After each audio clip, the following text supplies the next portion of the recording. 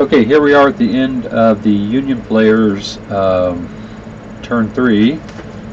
Not much happened. They merely solidified their lines here. There was attack on the extended Confederate 9 strength point unit here. Using the variant rules for the Gl2 variant for the Napoleon at War series, which I thought I'd go ahead and try, since there's a pretty low density, counter density and stuff. Basically, the attack was a 1-1, so he takes 1 hit. His effective strength now is 8, and I had a cavalry unit stacked here with the artillery unit.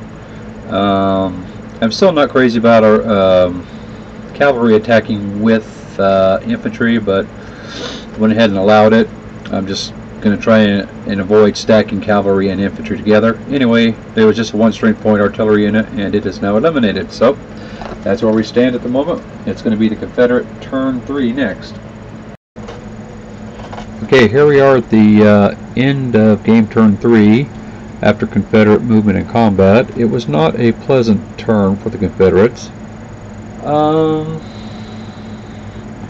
They made a little bit of headway down here.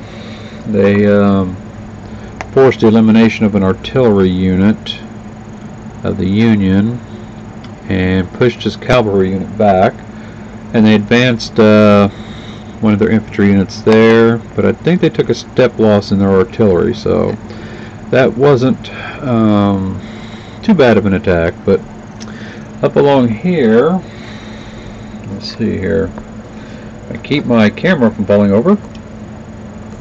We'll kind of start towards the north, I guess. I'll get it in the picture here, get it focused. Let's see. I didn't resolve this attack up here. Well, I still have to resolve this attack. Anyway, there was a big attack on these 2 Union units here by this stack. This stack was each took well, they took a hit and were forced to retreat and disrupt. So they're basically going to be out of the game until the first night turn, which is still about 4 turns away. And then we had an attack here where he had this stack of Confederates had to attack, let's see, I guess just that stack, and I think this artillery unit. The other attack was just against that. Anyway, there were 2 1-to-1 attacks.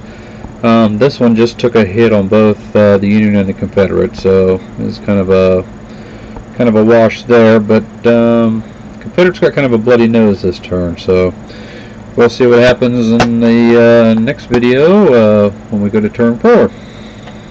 Alright, I think that's it for now.